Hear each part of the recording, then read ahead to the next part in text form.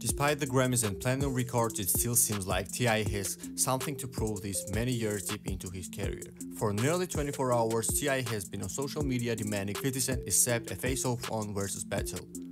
For Tip, it's clearly deeper than just going against 50 Cent. He's trying to make a statement about the South's impact on hip-hop.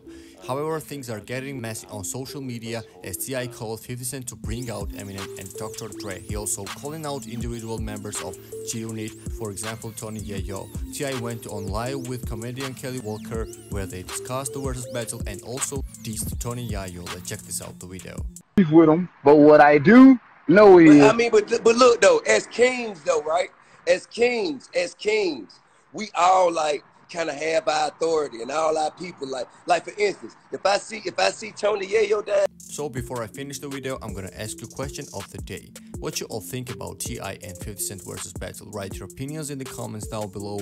Stay tuned, subscribe YTV, get the notification bell, and don't forget to visit website hiphopty.com. Thank you for watching. Peace.